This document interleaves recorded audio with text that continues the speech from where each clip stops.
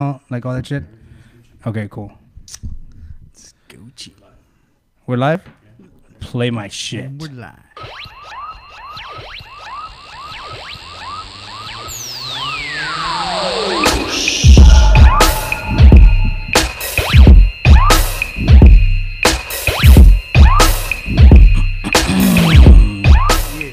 Yeah. Now, everybody in the 313, get your motherfucking. Yeah, Okay, now that's the way we start. All right. I like that. Welcome to another new episode of Good Set, Bro. This episode is brought to you by absolutely no one. So if you have a product out there that you want to push or whatever, hit me up at goodsetbro.cast@gmail.com. Today we have Corpus Christi's finest. He's still in Corpus, unlike Selena or Whataburger. Please give it up for your boy, Mr. Javi Luna. Yeah, still family owned. Established 1983. What's up? What's up, brother? How you doing? Good, man. How you doing? Pretty good, man. Hey, have you been to Laredo before to I have. perform? I was actually just thinking about that because I got here and I went to go eat at Whataburger. And I was really so you left Corpus, came over here to eat Whataburger. Yeah, I know. I was thinking that's fucked up. But I'm gonna probably like hit up like a Palenque or something like on the way out. Like you're a sick person. But yeah, I was thinking the different places that I performed. I've done the what's the Energy Arena. Who'd you do that with? I did that with the Latin Comedy Jam. Oh, cool. I've done the Little Theater for the Comedy Jam for George. Yeah. I've done the Casablanca. The event center? The event center with Raymond Horta and Mario Salazar, John Stringer, and I think Ponchi was on that show also. And then I did another event center. Here? Yeah, I don't remember the name of it. Maybe the conventions, the Civic Center? No. I've done the Civic Center with Raymond Horta as well, the Laredo Civic Center. So I've performed a handful of times, and then another place with Chingo. It was like a quinceañera dance. I think they had like Bronco there like the week before or something like that. How fucking long have you been doing it, man? This is I'm going on my 9th year, so 8 complete years. 9 years, and you've done most of fucking Laredo, and I haven't, man. I had to create my own spaces to do. And I love comedy. Laredo, man. There are truly like every time, like it's one of those places you forget how awesome it is to come do comedy. Yeah, it's like I guess you know, I know you've been busy the last couple of years, kind of building a scene here. But there was back before when I first started coming, like they were like, "Oh, there's no comedy here, so we come out whenever we hear comedy." Oh, and I used to do AJ's too. Is that where I met you? Did you? No, maybe that was like right before. But I've done AJ's too. Okay. I've done it with Mario and John Stringer and them and stuff like that. But like I said, whenever it came to those shows, local comedians never got shit. Like I honestly got my bigger breaks going out of town myself. Yeah, I was never getting recognition here in my own city. That's the way it happens, bro. You know what I mean? You know, back then they didn't want you. Now they had. I started 6 years ago, and guess where I started? When the first time I ever stepped on stage, it was at Chuckles Comedy Club in Corpus Christi. Your first time ever on stage? Ever. Oh wow. Yeah, when I first got the guts, and I was like, okay, well, I got more information. Like, how do I even do this? So we were the closest place. Yeah. Not San Antonio. Well, I didn't. I looked at a lot of them. Austin came up a lot. And then I saw Corpus, and I was like, Corpus is about 2.5 hours away. Yeah, about that. You know, I was like, I was confident, dude. It was an interesting set. It was like I said, it didn't go bad. I remember that I stopped at one point and I told the audience, I was like, I'm sorry, it's my first time doing this. It was so a good idea, dude. It was so embarrassing because my stomach was shaking on stage and my legs were shaking on stage, but you can't really see it on the video. Yeah. You know, that video is not ever going to be out there. Well, soon. It'll be out soon. But dude, it was the most horrifying experience I've ever had. And after I got off stage, I just had a stomach ache and I want to go drink at Hannigan's or one of those fucking Irish pubs or whatever. Oh, probably Cassidy's. Yeah, Cassidy's. Yeah, dude. But that's the first time I ever did comedy at all. Like Chuckles Comedy, which is now Mesquite Street, right? Right. Yeah. I mean, same location. Yeah. Yeah, same location. Different owner or whatever. Oh, really? It was. Oh, you know what? Well, Chuckles John Roman was actually there at the time. By the way, he said that I remember they were like, "Oh, it's only 5 minutes or whatever." I did about 8 minutes up there because they never lit me. It was kind of lawless, back then. Yeah. So I was like, I'm running.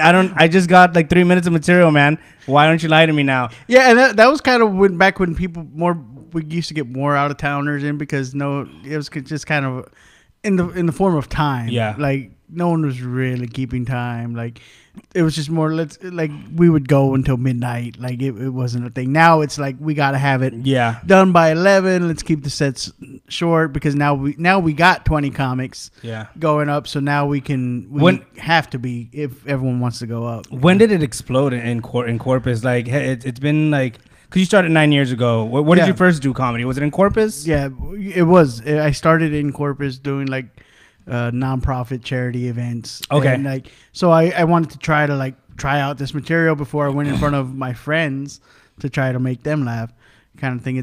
So I wanted some anonymity and just kind of started looking for places, and I found this very small little group of comics that were doing it, and they would go up at like these variety mics with punk bands and stuff like that, and we'd get put up like at the end of the night. They're like, oh, comics, oh yeah, we'll put you on like at 1:30 and no one's in there, and they're putting up the chairs and that kind of stuff. And when you started, was there a comedy club? There was the Vent, which was John Roman was running that along with another guy that doesn't do any live events anymore. And that was just like a comedy room. It was Friday nights, 2 shows.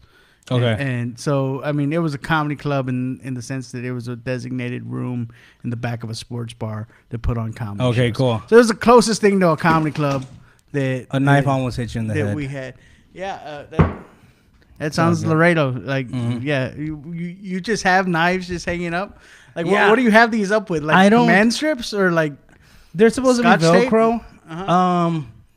But yeah, I don't know where to put them. I don't know where to put them. My dad travels and he brings me knives. I never asked for a knife. And the most logical place is like, hey, let me hang them on the wall. I thought it was cool, but I'm gonna take them off soon. Yeah. That one that fell, it actually had a sheath, so you would have just gotten a chingazo instead of like a cut or anything. Okay. You know, so I don't know enough. First about time ever. knives. I hope it's okay. Is that the purpose of a sheath? You can't actually go. That's why they're made. Correct. Out of Yeah, you hit someone and warn them. I'm gonna take it out of the sheath and cut you if you don't stop. Okay. I think that's what it's for, at least. So comedy, man. Comedy. I'm sorry, you almost died. It's okay. Yeah. I might just take another drink just so I can. Yeah, you should. Cheers. Erase that from my memory. Thanks for being here. So when you started doing comedy in Corpus, when did you see that it started exploding? Like another person started doing comedy shows, and another person started comedy. So, like 2012, early 2012, I started an open mic, and around the same time, the club started an open mic. There was no comedy, only open mics. So once that started, once there was now 2 comedy open mics where before there was none, that kind of brings people out of the woodwork like, oh, I've always wanted to try comedy. Because kind of like yourself, if someone you don't know any comedians, you've never done it before, there's that question. We get it after shows all the time. How do I get into it? You find an open mic. Well, if there's an open mic in your town, then usually when they ask me, I tell them, get the fuck out of my face. Yeah, don't you fucking talk to me. God, get back behind the rope. Get the fuck out of my face. There's no fucking ropes at my shows. You can talk to me. I like it when people will hit you up and they're like, hey man, I always wanted to do comedy. Can you tell me how to do it? Like, yeah, go. Like, you should go do comedy. That's the best. The best. Like, what? You know what I'm saying? Oh yeah, dude, come on, get on stage, bro. Like, yeah, I'm going to Laredo tonight. You want to come with me? I think people think there's a formula to kind of wiggle your way in, but they think it's like the oil field, like where if you know somebody. Like, I don't actually have to be funny. I don't actually have to know how to weld or do any oil field. Like, just as long as like one of my tios works there, like, I'll get the fucking job. I'm good. Chewy got me in. Yeah, it's easy. Apply. I'll tell them. Apply. Go put your application. I'll call them. Tell them to pull. Mine's a very generic story. Mine's all my life. Like, my friends always, you should be a comedian, but I never thought of it. Like back then when I was a kid and shit, because I've been a class clown since I was a fucking kid, and I wouldn't consider myself a class clown. I was just funny, right? But I never had into my I should be a comedian. That never happened that way to me. Right. I was just like, I have some pretty funny thoughts, and I want to see what people think about them. Like that's exactly what I didn't even go with the intention if people are gonna laugh. I just wanted to see what reaction they would get of me saying stuff. So I went and I did some stupid fucking jokes that a beginner says, and I just, like I said, I don't think I want to do this again. And then I'm addicted. It's like heroin. It happens, right? Those jokes that you say in the first year, you know, that's why I always warn people, and people kind of look at me sideways when I do it, when I see like someone that just started, like recording themselves. and it's to the point that I've stopped giving the advice. I'm like, hey man, like, but you probably don't like post that. Like, and it comes off like a dick because I think I'm telling like, no, you suck, don't post it. Like, listen, you're not gonna be happy with that set a year from now, maybe even 6 months from now. You're not gonna fucking be happy. Don't put that on YouTube because the growth is exponential within those first 2 years. Yeah, when you look back on what you did your first few months, it's like fucking horrible. And like, keep it, record it, watch it for yourself. But when they're like, yeah, I'm gonna post it on Facebook tonight, it's like, no. And then they put a caption. I had to fear. They put this whole rant like, my fears, I accomplished it because I never thought I'd be doing this, and it just feels so good to make people. And it feels good, and for the most part, people are gonna give you nice feedback, and it's gonna feel good. You're brave. Like it. That was so great. Oh my God! Let me know when you're on HBO. Like, and I'm going to tell everyone that my friend's a comedian. Oh my God. I always knew it. You were so funny in school, and it feels great. But then you're going to go back in a year from now, and you're going to watch and be like, that was fucking horrible. And all my friends are dicks because no one fucking said a goddamn thing. They just encouraged this behavior. When said you should do it like me and just keep it on the laptop and you pull it out and then you feel good about yourself. You're like, look how far I've come. I put my first set on YouTube, and yeah, we all did. I got like 3 views. It didn't matter, but I edited my film because I edited out the part where I was like, oh, I'm sorry guys, this is the first time I do comedy. I edited that shit out. My best friend in comedy, he used to put up every open mic set on his YouTube. And if you go to YouTube right now, and I'm only going to tell you because he's deceased now. Oh, shit. David Cifuentes, and you will find David Cifuentes open mic 1, open mic 2, open mic 3, open mic 4, and those are seriously the first 4 times he ever got up on stage. To do stand-up comedy. Now here's the issue with that. And then he died after the 4th one. Everyone. No, he didn't. He went on longer, but he stopped posting all of them. But here's the thing, like, people. If you have a couple thousand friends on Facebook, whatever it is, they're going to see it, and that's their first impression of you. And that's the first time the people saw you on stage. That's how they're going to remember you. Yeah. There are still people, I've been doing this for 8 years. There are still people that think because the first time that they saw me, I did the hacky shit that a fat comic could fucking do, right? My first couple months. When you get up there, oh, let me move the mic stand so you can see me. It's an old Louis Anderson joke. I didn't even know that was a Louis Anderson joke. It was just something easy to say while I'm doing this movement. Yeah.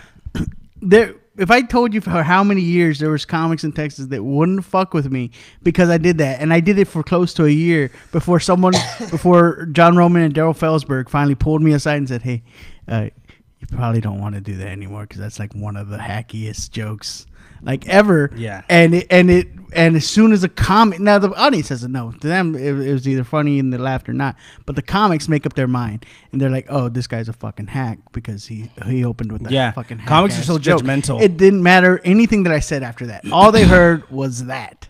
And then first impressions, like in real life, are the worst thing to get over. Yeah, first impressions and just impressions in general. Comics are the most judgmental people I've ever seen in my life. Comics are a different breed, and not in a good way. You could see a room full of people laughing because you're killing it out there, and you just see a comic go like this.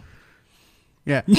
So like no expression. A couple years ago, I had a post and I said comedy scenes are like the movie Mean Girls, but with like ugly 30-something-year-old kids. we're told like it's that secret like, oh, you're really pretty. Like, oh, thanks. So you agree you're funny? Like, we do that shit. Oh, so hey, you're funny, dude. Oh, thanks, man. Oh, so you think you're badass?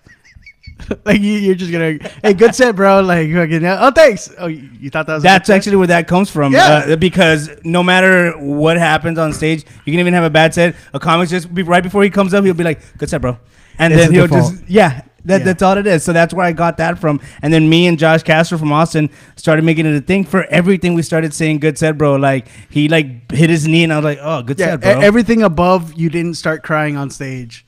Like it's good set, bro. Yeah, like it could be, and it all depends on the inflection too. I love it because it can even amongst friends it can be a little bit. Have you ever seen anyone cry on stage? I've seen some people get teary eyed, like definitely some stammering. I'm pretty sure they I wouldn't be surprised if they cried in the car.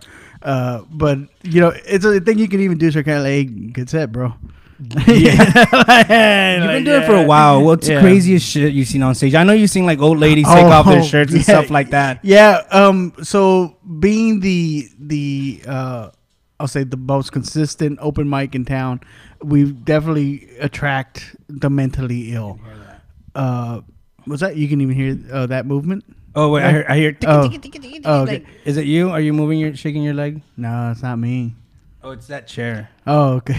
Because you're going like this, and I can hear wiggle. I can hear it like breaking, like wiggle. No, like a fucking asshole moving his leg. Oh, who's got restless leg syndrome in here? Right here, Josh. He's drinking coffee. Dude. That's not a. Whenever he's drinking coffee at 6 o'clock in the evening. Yeah, that's what he does. Oh. Starbucks too. Man. He wanted Americana, a cold one, and they give him lava. I don't even know what that is, bro. Yeah, me neither. But I mean, I'm happy he didn't get what he want.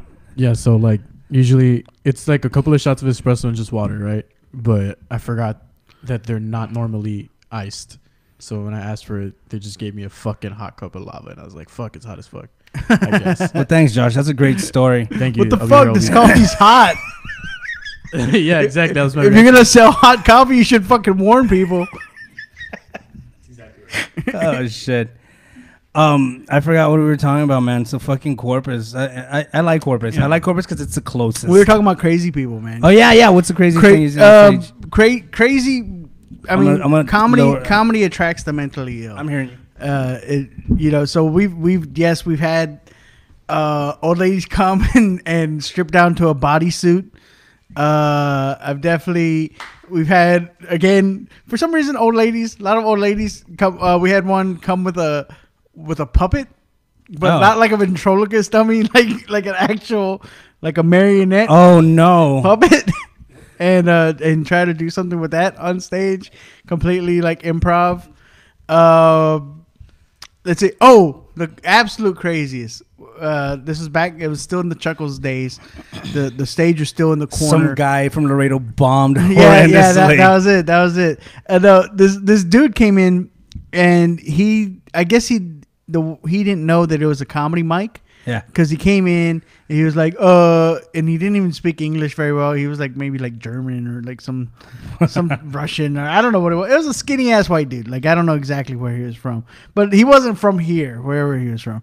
He comes in, he's like music, and we're like, oh no, we don't, it's an open mic. We're not doing like musical cues. You're not going to get an intro song, and you know, we're not going to play it back, DJ. Well, y'all weren't hype enough. Run that back. Like, we're not, like, that's not. Do you have Vogan stuff?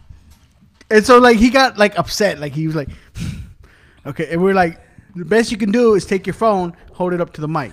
Right? Oh shit! I think I know where this is going. So he gets up there, and we're still thinking comedy open mic. He must have like a song that he sings to, or he does a funny dance. You know, the stuff that people do. Whatever. I don't have any musical cues in my act, but you know, God bless those that do. So he was gonna get up there, and we thought he was gonna do comedy, and there was a part where he was gonna hold up his song. No, apparently this guy was a singer, and I use that term loosely. Because he gets up there and he starts playing this like trance type. I don't know a lot of electronic music terms, but like EDM, right? But it was this weird like computerized music, whatever it was he was playing. And then he starts doing this, what I can only call like an alien space chant. Like if you take like Gregorian chant, like vocally, like he was just doing like auditory exercises, just like.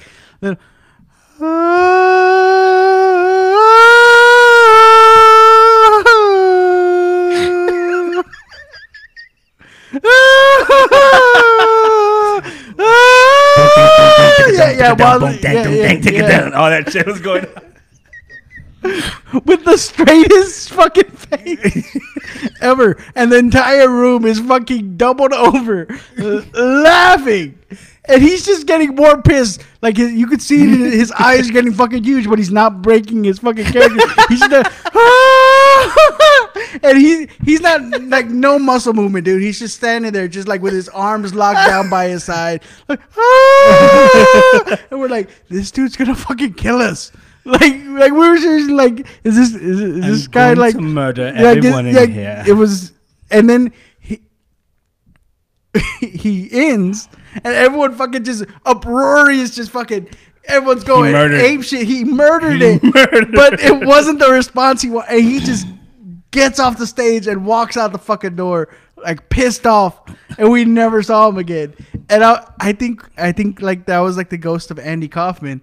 Like that's how, like, I don't know if the dude like did, like, I was like, is this guy like on purpose? Like, because this is fucking hilarious, but I don't know if he is meaning to be hilarious. Holy shit! Like, and no, that dude never showed up ever again. Like, Sadly. no one's ever seen him, like, nowhere around town. Like, I was like, yeah, because he killed himself that night. I don't know if you know. I hope not. I hope he just went back to Russia and that maybe he's a huge star. Now he there. hates America. Yeah. He hates Corpus Christi, America. That guy, Eric Snowden, and that's how it happened. I remember here in Laredo, we didn't have much of a scene. Like I said, they just had big events, and they would bring big comedians, mostly Latino comedians, and so I started doing open mics. Right, I created one at a coffee shop, Organic Band. It was downtown, and this guy who we all thought was homeless walked in, right, and he had a bunch of fucking. He walked in with a bag, and he was like, "Do you guys like rock and roll?" And we're like, "Shit, what's gonna happen?" He's like, "Yeah." Takes out a big fucking rock, and rolls it on the ground, and everyone's like, "Huh?" And he's like, "Yeah, I don't know. I need to get laid." And he was like a crazy old homeless guy. Those are the best. And then he was like, "But I can't get laid because my shoe wants to eat pussy." And then his shoe, like the sole, opened up, and he's like, "Bah, bah, bah, bah." Those are the best, man. Those are the open mic comedy nights are where cringe started. Yeah. Right, when you go back to like the history, like shucky ducky quack quack, like just like we started, like where it's like, this is so fucking horrible. Like Andy Kaufman was like, and this is fucking horrible, but I can't stop looking at this because it's also, it might be fucking brilliant. Like, it's so bad, I don't know if I'm just missing something. I remember that guy. The last draw was like, he said something about a dog or whatever, and he went up to a girl and he got her by the shoulder. He's like, "Ah, ah, ah," and the girl's like, "Ah!" And then so like people got in like, "Hey, dude, like, don't fucking." And he was like, "Thank you." And then he started giving out these paper cards he made. I do private parties. I do all this. I love those guys. And then we never saw him again. Yes. Because he was telling every comic there, or every beginning comic, he was telling them, "Hey, if I pay you a certain amount of money, would you write jokes for me?" And we're like, "How much money? Do you have money? Like, what is he going? How much would you charge me?" And I was like, I was just fucking around with him. He was like, 300. He was like, okay. Took out a notebook. He was like, all right. And he asked another comic, "How much would you charge?" He's like, the comic was like, 500. Okay. He's probably putting, "I'm gonna murder him, and I'm gonna probably knife him up nicely." Yeah. And then we never saw him again. So we every time comics would go, be like, "I think that guy's dead. I don't know where he's at. Check it out." So I work at a phone company, right? A retail, mobile phone or whatever. Okay. Just like maybe 5 months ago. Yeah. My worst nightmare. This was probably 3 years ago. There's this fucking guy with a bag, and he walks into the fucking store, and he's like, "You guys like to laugh?" And I'm like, "Oh no, this isn't my place of work." And this is my place of work, and I'm like, "No, he's alive." That was my first initial thought. I was like, "Holy shit, he's not dead." After I like, he has a rock in there. I know, and as for sure, you know it. He's like, "Hey, miss, do you like comedy?" And she's like, she just looked at me, and I was like, "You're on your own." And she's like, "Yeah." I was like, "Do you like rock and roll?" And I was like, "I'm gonna take my break, guys. This is fucking bullshit."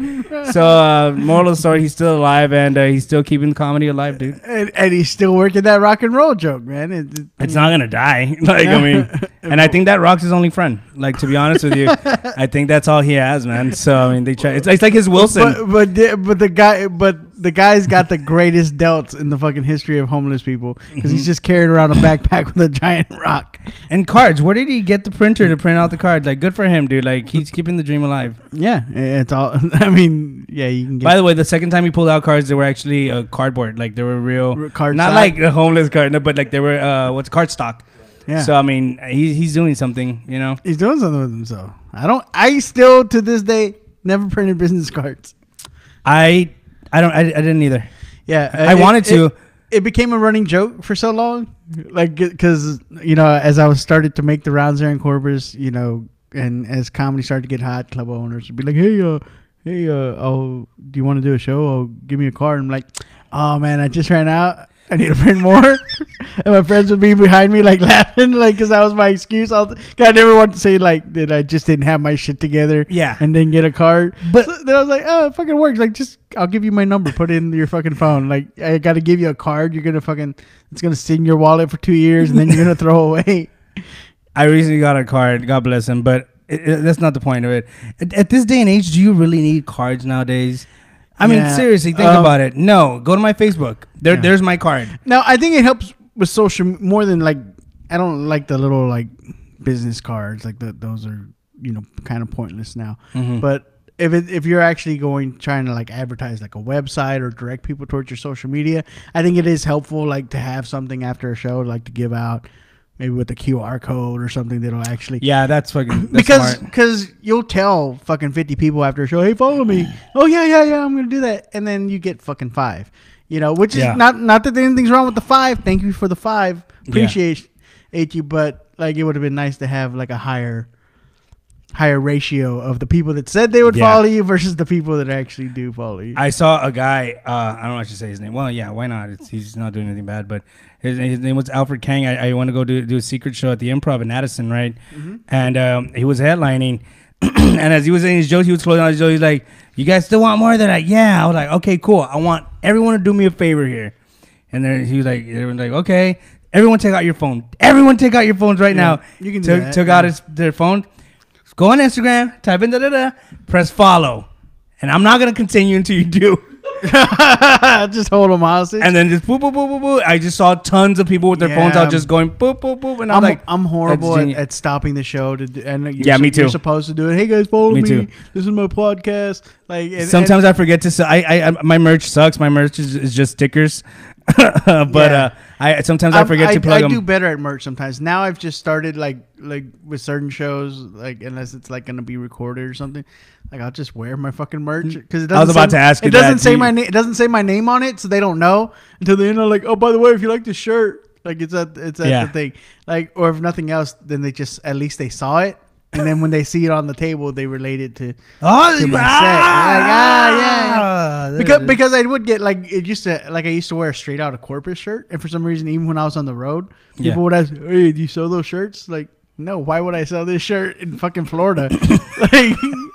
For Corpus, so I was like, I didn't know you were gonna be here. Like, I thought we all stayed there. Like, no one told me I could fucking leave. Like. And, you've been doing comedy for a long time. You've worked with so many big names. Was there someone like when you started doing comedy and as you keep growing? Was there someone you looked up to or just like said, "God damn, that guy's a fucking I just love that. You're a big fan of that guy. And like, you mean when I actually started doing comedy? Even in your growth, like you know how you start doing comedy and then you start seeing more comedy and you definitely see other comics that you never knew existed and you're like, holy shit, that guy's amazing. Like, was there, like, for me it was Louis C.K. Definitely. Louis C.K. gave me the courage and it's just like, do you know what? I want to do that. Definitely. Big names before starting comedy were the ones that you would. So I grew up watching Rodney Dangerfield. Loved Rodney Dangerfield. I thought he was dope.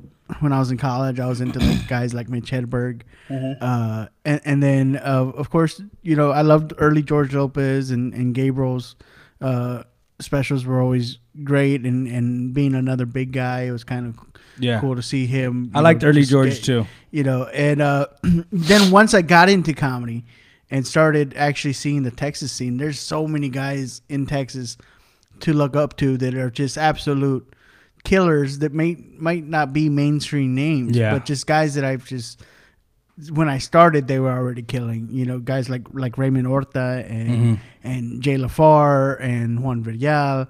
And, I love Juan. And Steve Torino. When I first met Steve, I think he had just filmed his first Showtime special. It hadn't aired on Showtime yet.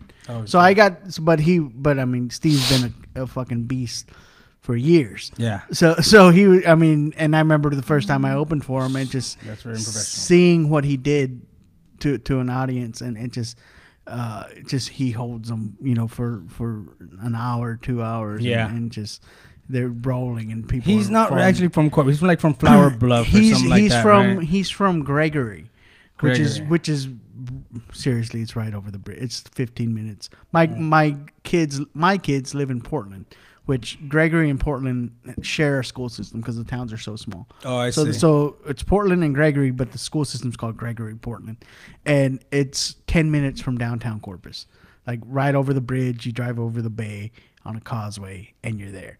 So so when he claims Corpus, like it's fine. Like it's like saying you live. I don't know what y'all suburbs are called, but it's, yeah, scenes are weird, man. Scenes are fucking. I know I'm going off topic here, but scenes are weird.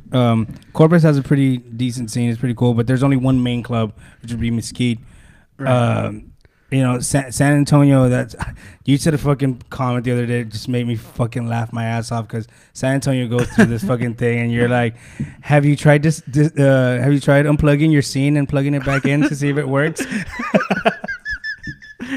Dude, that fucking cracked me up. I had to swear off comedy Facebook groups for a while because it's just too hard not to go in there and just fuck around. Yeah. And then you end up pissing. And then it was, I don't know who it was that finally was like, there's a lot of comics on there that you don't see commenting that are watching to see how you conduct yourself. And, it's time misspent. But I had seen that one. They were going back and forth for way too long. They were upset about something that at the end of the day, guys, if a club doesn't want to work you, if a club doesn't want to book you, I don't want to say fuck them, but fuck it. Like don't waste your time like trying to convince somebody that you're bookable. Just get booked somewhere else. Yeah. And eventually, if you become undeniable, they'll come and they'll offer you a date or and if it's not up to your standards, if you don't like the pay, if you don't, in a sense, they'll be forced to do it. Don't take it, right? Yeah. But don't be mad at anybody for working somewhere else or because they got in somewhere where you didn't get in. It's just a waste of energy. Your time could be better spent writing more jokes or doing a podcast or filming a sketch. Or even creating your own show. Exactly. Yeah. And people will come if it's good, Yeah, absolutely, man. Those Facebook groups are pretty tough. I actually got off of one like maybe 2 years ago called Comedy Complaints. I started one in response. So this is back. That was probably like the last thing I did. Someone started that Comedy Complaints, and I know the guy, and he's a great guy, and I get where he came from. Hey Josh, do you mind pouring me up? But by the way, what are we drinking? Lone Star? Because you poured it in a glass. You didn't want people to know. Like, no, it's actually Michelob. I just don't want to have a beer here. Oh, I'm not ashamed of what I drink. I was like, why did he pour it in a glass? He knew if he wouldn't. No, it's because I don't think it's legal to have just a fucking. Oh, is it? I don't know. I don't think so. It's like product placement, isn't it? I don't know. Well, I'm thinking. I asked for forgiveness, not permission. But that sounds kind of rapey, dude. Yeah. well, Jesus Christ. When it comes to podcasts. Okay. I asked for forgiveness. Right, it did. It's because I had something in my throat. That's why it sounded worse. Now, what was I saying before that? Oh yeah, the Comedy Complaints. Oh, the Comedy Complaints. So the whole basis of the fucking group was to bitch about about stuff, bad bookers, bad shows. But it turned into something else. And so then I created a alternate Facebook group called Things I Like About Stand-Up Comedy. Purely to troll the guy. And I didn't invite anybody. But slowly but surely I started getting requests of people wanting to like join the group, and I still to this day, and I don't look in there, I don't know what anyone's posted, but every once in a while someone will put something that's like, I like it when a booker pays me up front. It's like, hey, that's fucking cool, because all these Facebook groups are just people bitching about so-and-so show or what so-and-so did to so-and-so, or nobody should work with this comic, or nobody should do this club, and it's like, Jesus fucking Christ. Yeah, well, I mean, I got off it because it was very negative. Yeah. It's very negative, and then I got a lot of thing you can do. I got a lot of shit from other comments like, you're a comedian, you can't take it out. Like, it's not that. It's just it's too much negativity, and also I have anger issues. Like I don't want to be here. Like it's not like I started getting to the point. I was like, it was bringing me down. It was like, then why are you even fucking doing comedy, man? Like, this is just something you have to go through, but you don't have to fucking really talk about it because everyone's eating shit. Like, when it comes to the business aspect of it, you eat shit sometimes and then you move on. But to be whining, I don't know. I just didn't like the whole whining part about it. Being on a Facebook group is not a necessary part of doing stand-up comedy. Yeah, for sure. Nor do you need to be friends with every comic in the state of Texas. That always when I get like a friend request from like some every comic, fucking day, like some dude that just started, and it's like, okay, that like who, or like, and we'll have 200 mutual friends. So I'm like, okay, like I guess we've never met before. Are we doing a show together? Like, why are we? That's exactly what goes through my mind process. Okay. And the creepier thing is like the lack about like. My wife will get friend requests from comics, and she's like, "Who is this? Is this a friend of yours?" I'm like, I mean, they do comedy, and I do comedy. I don't know if that makes us friends. You know, we kind of do the same thing in kind of the same region. No, there's absolutely no reason for you to be friends with that person. Like, I don't hang out with them. They're never going to come over to our home. Yeah, I don't know if it's egotistical of me, but sometimes I leave them on hold for a little bit because I look through their page, and sometimes there's not a lot of shit, but I see all the mutual friends that I have with them, and I'm like, okay, maybe they might want to get me on a show. Right. I mean, I'll accept it just because I don't want to be a dick, but I'm like, I don't know you. Right. You know, and I don't know. It's a weird thing, and I even have a joke like that I'm working on, and it's basically like, you know how you get those fucking hacky fucking things of like Russian, like they're Russian models and they work in Hollywood and all this shit. Mm-hmm. And you know immediately like it's bullshit. Right. So you're like, who's a fucking idiot that's going to accept this? And then you go down, you have 13 mutual fucking friends. It's like, always fun to see who those guys are. It's like, oh, so you fucking idiots are this robot's friend. That's cool, man. I mean, yeah, people follow. How lonely are you, man? I mean, I guess if you want, I mean, you can just go get the actual. You can follow the act. I guarantee you, whoever that person is, that model whose picture they stole, has an actual Instagram page somewhere. Like, you could just go find the actual person. Yeah, the person, and they won't try to sell you shit or like just get your credit card or anything. Like, they're out there fishing for like some dude that lives in, you know, I don't know, Bahrain or something. wherever the fucking the rich dudes that sponsor Moscow, the Instagram hoes, or Dubai. That's the spot, right? That's where the Insta hoes go. I get a lot of take pictures.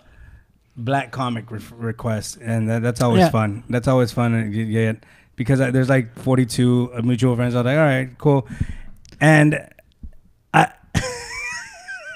I love honestly the black comic, like especially independent showcase guys, because their commercials are like, welcome to the soulful like fucking comedy show, and they're just out there, and I love it so much.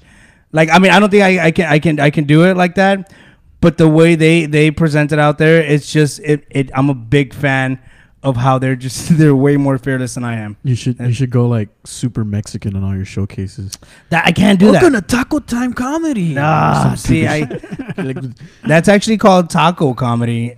Did you ever hear that term before? Tacoing it up was Steve was the one that I heard use it the most. Yeah.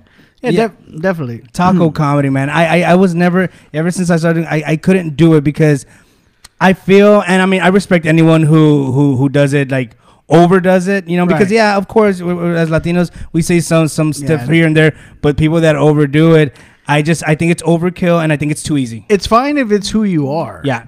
Like if that is how you talk and where you came from, you know, that's fine. But we don't add the sauce on there because the chances are, like, the real people are going to they're gonna know. They can tell, recognize real. Right. They can tell if someone's faking the funk, and you're gonna have a bad set, a horrible time. Like, you know, wasn't Bill the cable guy? Isn't he like? Isn't that a fake accent? Yeah, he's. Did you hear that from Hollywood? Isn't yeah. It's a character. It's a character. I don't know how much, like, if he has an accent at all, or on what degree it is. But the cable guy itself is a character. It's a gimmick. Yeah, it's a gimmick. It's something that I think is like started like on the radio or something, and that's different when you're doing a character, like, and people figure that out. It's like, okay, this guy's doing a character. Like so if you're gonna go up there and, like, my character is a cholo, like, okay, well, let's see how long this is funny for. Yeah, you know, speaking kind of with Larry the Cable Guy, it's like, you know, you got a couple of specials and he did really well and made some movies. He fucking sells out arenas and shit, right? Yeah. But he has a very niche audience. But the for the mainstream, it's people are like, okay, I get it. Like, I got it. Like, okay, it's your hillbilly guy that says off the wall shit. Can I share a quick story, Aaron? Sure. Yeah. So when you brought down Courtney last Thursday, right? Yeah. Simply Courtney. Right. I made it to the mic drop, and he was just about to finish his set and everything. Yeah. And so he's like heading over to the happy hour, right? And which you didn't go, so that's cool, man. I know. I got his set. I got the last set on the mic drops. So I was like, I haven't gone on in like weeks. I want to go on. But anyway, so fuck your show. And so he was walking out, right? And he did a little bit of crowd work with me because I walked in it like right in the middle, right, whatever. Yeah. So as he was walking out, he like shakes my hand, and my initial reaction was just to do like the same thing that I always do with like everyone, right? But I feel like he took it like, oh, you're trying to like blackify this handshake? Yeah. And he fucking over exaggerated it, and I was like, oh, thanks for making me feel like a dick. Like, goddamn. Well, don't be a racist. I wasn't trying to. That's just like my regular fucking, you know, like. Racist. Cool, man. Right. Thanks. So sorry. Anyways, keep carrying. Yeah, a lot of people don't know. Simply Courtney's white. He just tans really well. No, I fucking love Simply Courtney, man. And he's a good dancer. He's a great dancer, actually. And loves grape soda. Oh, but that's just those are all just happenstance. He's actually white. That's fucked up. That the black people that's a racial thing. Like, I love grape soda. I love all those things, and I think I'm a pretty decent dancer, and I do like so. And chicken wings, like, it's like, this is getting worse as you keep talking. No, I'm just saying, like, I don't get why that became like who doesn't love those things? Like, who's walking around like, I don't like chicken and grape soda? Like, who the fuck doesn't like chicken and grape soda? Like, you're a monster. Unless you're like a health chicken nut. And like, grape soda. Why did that become a black stereotype? It's like, it's fucking. Those are good things. It's like, you know what black people like? Breathing. Yeah, no fucking shit. So does everybody. I was gonna get, speaking of Latino comics, you worked with one of the most iconic one of the most iconic Latino comics ever, which is Paul Rodriguez. Oh yeah, you've worked with fucking Paul Rodriguez. I've worked with him a handful of times, man. A handful of fucking times. Yeah, I actually got one of the first. The first time I ever worked with him was in Las Cruces, New Mexico. Mm-hmm. That was dope. To see him work like the whole radio circuit, and to see him go from like stumbling out like just groggy, like tired, not like drunk or anything, just like coming out of his hotel room.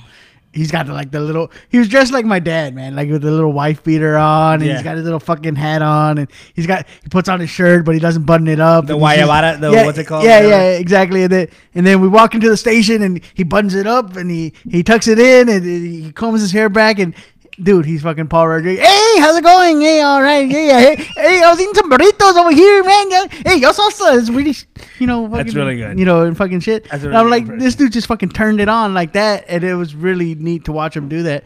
And then how is he in real life? Is he cool? He's great. Dude, man? He's very cool. The dude will talk. Like, you don't talk when you're around Paul. You listen, because as soon as you pick him up, unless he's like tired, Yeah. Then he's gonna nap or something. But if he's awake, you shut the fuck up and you let Paul talk, and he'll just go, and that's the great part about him. And then he came down to then the second time I was actually recording for the Latin Comedy Jam, was trying to put out a special that never aired, so don't ask me where it's at. It's on some techie guy's computer in Phoenix, next to his porn. Right next. It's sitting on some external hard drive next to like. Who was filming that? Was it like an HBO thing? No, it was something that the guy, the Independent? Latin Comedy Jam was filming independently and trying to sell to Fox, or I forgot who they were trying to do it to. But if you done comedy for a while, you'll record a bunch of shit that never sees the light of day. Perfect. So this particular one was the Latin Comedy Jam, hosted by Paul Rodriguez. Oh, we filmed it at the Laugh Factory, which Paul was an owner of in Glendale, I believe. Oh, no shit. So we went out to Phoenix. Paul hosted it. It was myself and Dylan Garcia and what's the name? Not Flaco Jimenez. Flaco. I forget Flaco's it. I always call him Flaco Jimenez, but that's the accordion player. But Flaco, yeah, I know who I'm talking about. Very funny guy. Isaac Flaco Martinez, out of LA, and I believe Larry Garza. Oh yeah, San Antonio. We went up there. Never saw the light of day, but it was definitely cool to have Paul Rodriguez bring you up on stage. Yeah. Was definitely a trip. And then he came down to Corpus, and I got to hang out with him there and took him to go eat tamales at my grandparents' restaurant. And get the fuck out of yeah, here. it was dope. My grandparents, rest in peace, but my uncle owns it now.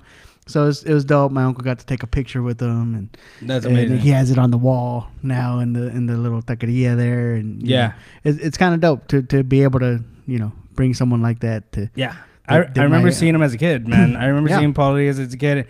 And Paul Rodriguez, to me, when it comes to comedy, was like, holy shit, like, there's Mexicans out there that, like, talk like me or my tios and stuff like that. And you're like, what the... Paul Rodriguez, to me, is like when I first saw the movie Blood In, Blood Out. Because Blood In, Blood Out, to me, was like, holy shit, like, there's these people that are talking like me and doing all these things like me, you know what I mean? So that's what Paul Rodriguez was to me.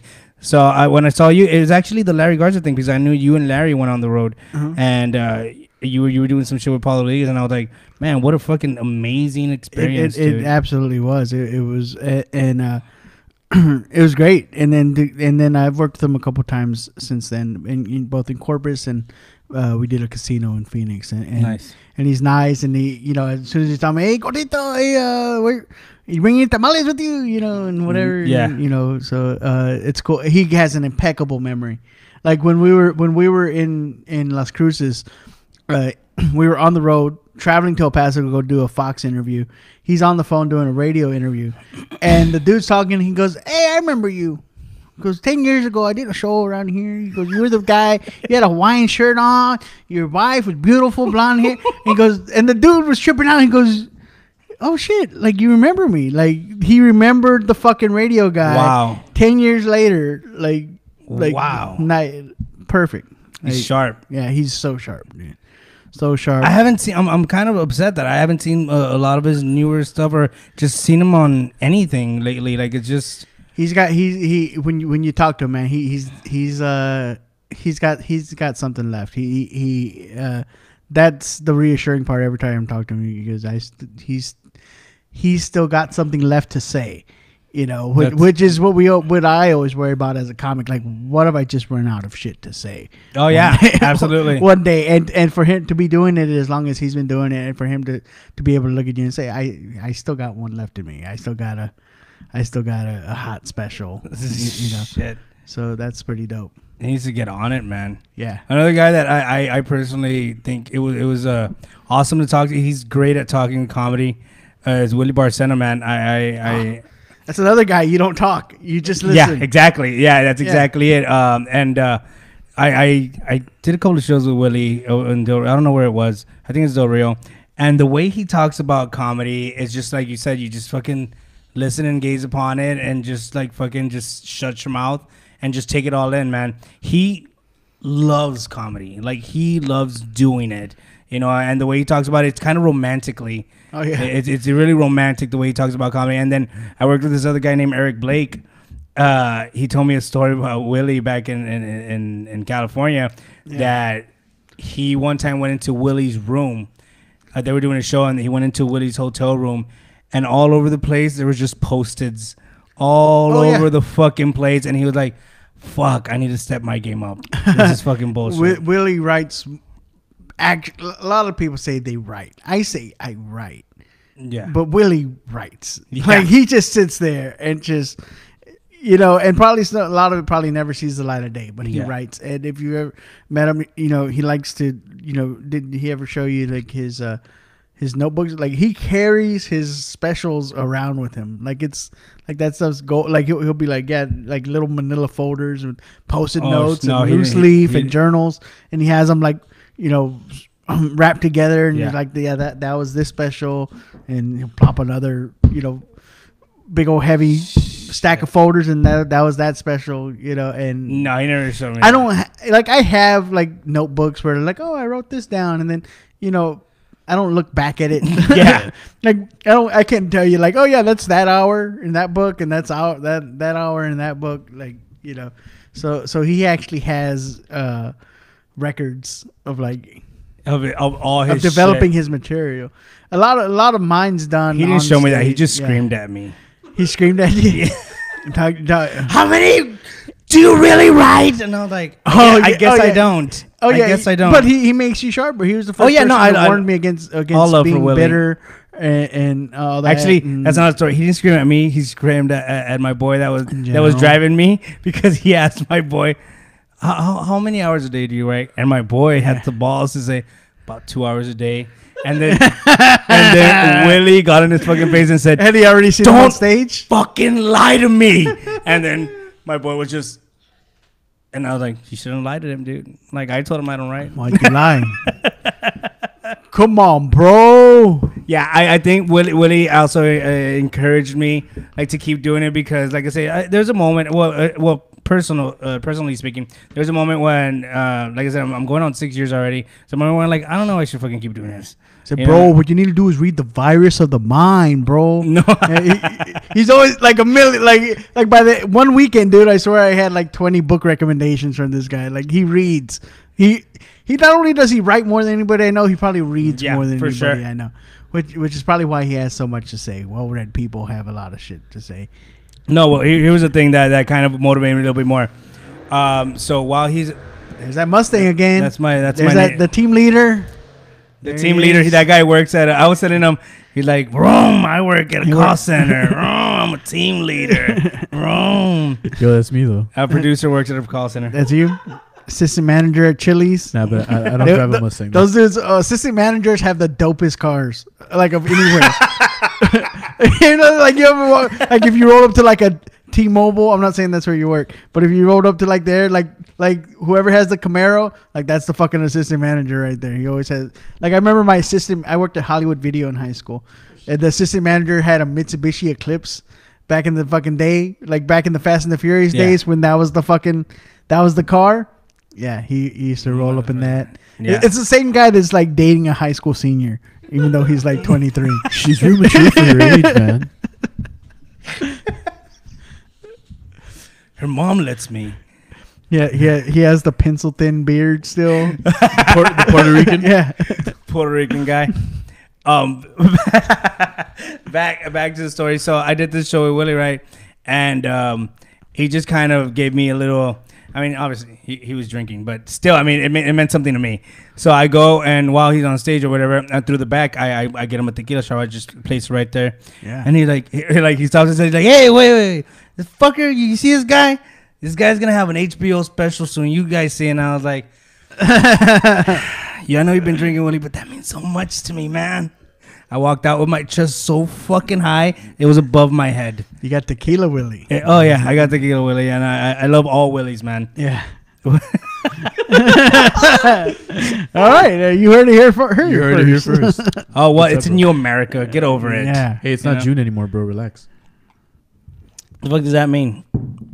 Pride Month's over. Oh, is that what that is? I thought Juneteenth. That too. That's my holiday, bro. All right. I'm running out of shit to talk about, man.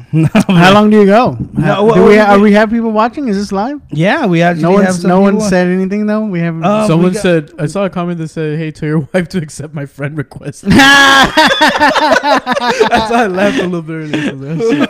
I'll tell her, bro. I'll tell her. Who was it? I'll tell her just for that. I'll tell her to accept it. Can we see the comments? Is there any way you can see? I can't see them on here. No, I can't. But I don't know if you can. Isn't it like the kind that? Hold on, I think I can. Yeah, just flip it up and you see it. There you go. Yeah. Joshua Cabaza said, "Nah, you gotta kiss what's bro. Fuck jokes." I don't know what that. You gotta kiss ass, bro. Fuck it. jokes. Oh yeah, he put ass after. That's how you do it, man. Chug your beer, and then he's the one that said, "Tell your wife to accept my friend." Josh, I would let her. I would tell her. I would let Josh do it. Like Josh and I are friends in real life. Larry Garza. Our friends the greatest. in real life? Yeah, sure. We'd hang out. Like Sure. I'd let him come to my house. Sure. He's never been. Oh, maybe he has been. I think back in the day. I think he came to my old house, back with my old wife. Oh Jesus! All right. So, not to get all dark on you, but yeah, Larry Garza is great. But the first time, like Larry. Speaking of Larry Garza, Do you need to top off? Sure. I'll take that one. Have you had Larry on here yet? Not yet. He's gonna come next month, August 8th at the Laugh Laredo Comedy House. So I'm gonna make sure I get him on the podcast. Yeah, so the first time that me and Larry really got to know each other, because we never worked together. We just kind of knew of each other, and I think we were friends on Facebook just because that's what you do, apparently. And we both got booked to work with Willie up in Paris, Texas. Oh. And so Daryl Felsberg, the guy that books that room, was like, "Hey, y'all should ride up together, save some money." And so we did. So I drove up from Corpus, picked up Larry, and we drove the rest of the way. And he couldn't help but comment along the way. He said, how odd is it that we don't know each other? We don't know anything about each other. We don't even know if we like each other. And we hopped in a car together because comedy. Yeah. And we, it really, that is the cool thing about comedy. It does bring people from all kinds of walks of life together for some weird reason. And luckily in that trip, we had something to talk about, and it wasn't awkward, and we didn't annoy each other, and enough that we keep in contact and when we work together. But I told him, but still, I've never met his children. I think maybe I've met his wife once. I think he's met my wife once. So it's that difference of we're more coworkers.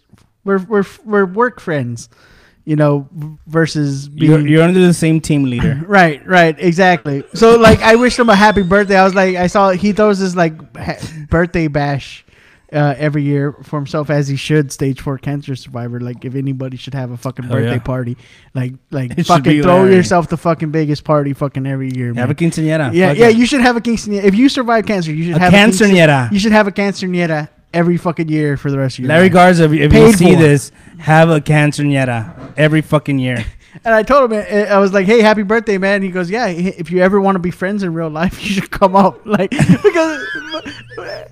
it was so fucking hilarious. Even though it's kind of oh yeah, I guess I've never been to your birthday. So can I call you a friend if I've never been to your fucking birthday? And then we fucked. Yeah, and then we made sweet, sweet love, and then our bond has been unbreakable. Surprisingly, Javi was the bottom. Surprisingly, yeah, that shit was crazy. It's very surprising.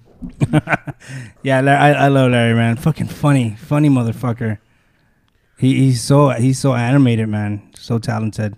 He's great. And then when you realize that the first half of his career was spent doing a duo, so the solo act is, to me, new, because when I first met him, he was.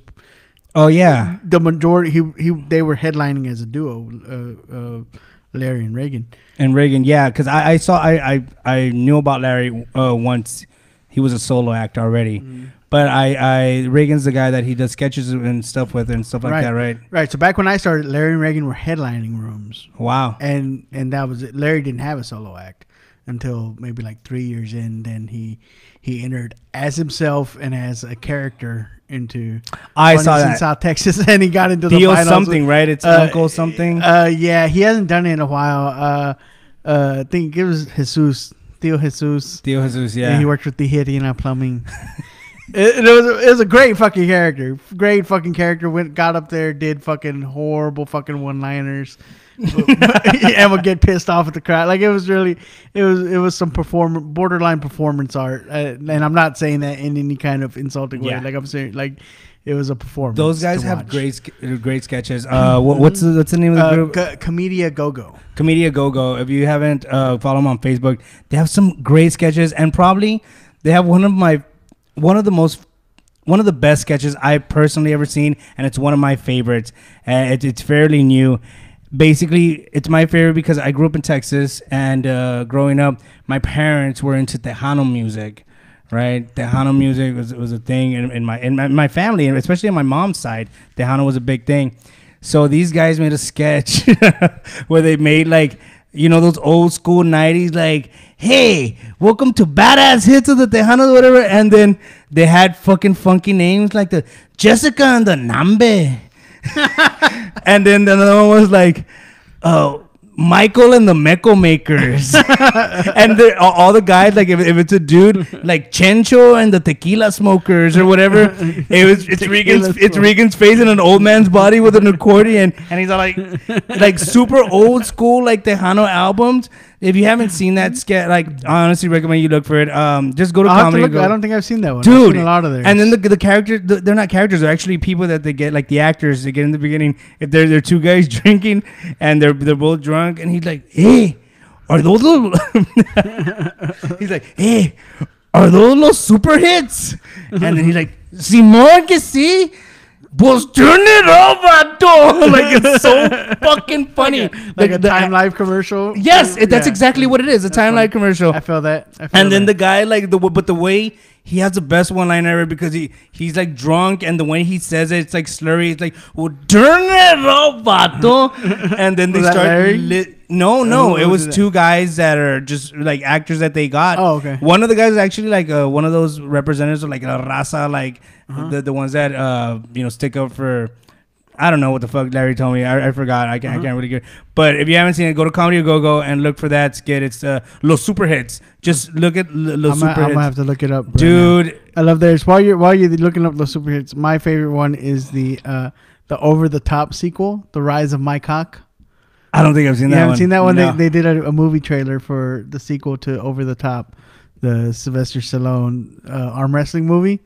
And it's about his son, who's now taking on his name, and the kid's name was Mike. So The Rise of My Cock. No, and it was great. I'm not gonna tell you anything else. Just based off of that, you should go look it up. Over the Top 2 trailer. The Comedia Go-Go. They also have ones of over exaggerated like Mexican snacks, especially during Fiesta. You seen those? Yep. So like, have you had chicken on a stick? Oh, well, you haven't had chicken on a stick with a corn and flaming hot cheese on it. And then every commercial, but now introducing to you, and then they just keep exaggerating like the michelada. But wait, there's more. Yeah, but wait, there's more. And they do this shit like 10 times, and they keep adding to the michelada like other shit. Like it's have you tried a horchatalada or something like that? It's fucking crazy. These guys are actually... They're fucking geniuses, man. They're great at sketches, and they deserve more than what they get. That's what I think, personally. All right, let's get off Comedia Go-Go's dick now. No, I'm just kidding. No, they're fucking awesome. You have a podcast. I do have a podcast. I do. It's nowhere near Comedia Go-Go's level there. Public access. You should watch his Comedia Go-Go. They just keep sucking their dicks. They're fucking great. I've been on their podcast, and now they're doing a live thing. But yeah, my podcast is... It's just me, and I'll have a guest on, and then I do like a review with like my wife and stuff like that. And that's cool. I like that. I like the review with your wife and stuff like that. Yeah, it's kind of like, because I'm just a fan of that, because I love Your Mom's House with Tom Segura and Christina Brzezinski. Have you ever seen that? I've never. Amazing. Yeah. It's just them two. It's a wife and a husband, okay. And they're fucking. It's amazing, dude. And they're both comedians. Yeah. So it's dope. Well, when you're looking for like a co-host, you want somebody that you have chemistry with. So it's the most logical choice because a lot of podcasts are done out of your home. And who's the person in my house that I have the most chemistry with? Well, it's probably the person that I'm sleeping with. I hope, at least. It's the person that had babies. It's the person that I made a child with. You know, if we can't have a decent conversation for 30 to 45 minutes, then shut down the whole fucking podcast. Yeah, then we're in fucking trouble. So it makes sense. So the husband-wife combination works. Chingo does his now with his wife. Another friend of mine does the husband and wife thing, and so it makes sense. But I also don't want her to feel like I don't want her to feel like it's like a job or something she has to do. So I kind of leave it like the last 20 minutes of my podcast that's what we do, and we just kind of catch. What is it called? The whole podcast is called the Original Gordito Podcast. Are you the original Gordito? No, I'm not the original Gordito. I'm an original Gordito. An original Gordito. Who's the other original Gordito?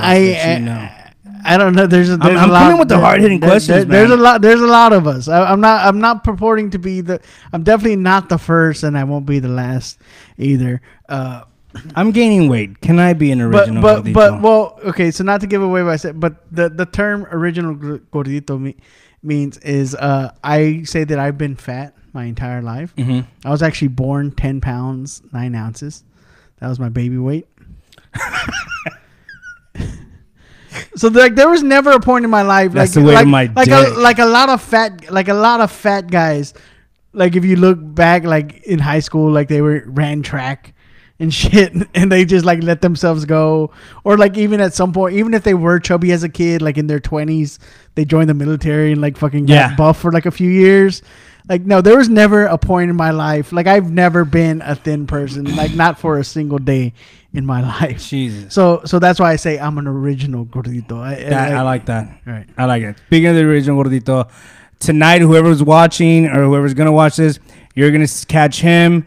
Anita Buen, some special guests actually from New York that Anita brought with her. Francisco Flores, good buddy of mine, and I'll be hosting tonight at the Rooftop Comedy Showcase. I just saw the time. I need to go set that shit up.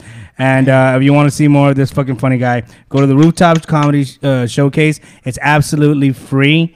So you have no fucking. It's a Wednesday. You know you have nothing to do. You know your team leader is on vacation. So yo, real shit. My team leader is on vacation. There it is, and you're going to the show tonight, right, Josh? He's going to the show tonight. Josh will be there. Fuck team leaders, and Javi, thank you for doing this, man. Thank you for being here. Thanks for having me, and man. let's go do a show. Yeah, let's have good set, bro. Good sets, bro. All right, be out. Play that music.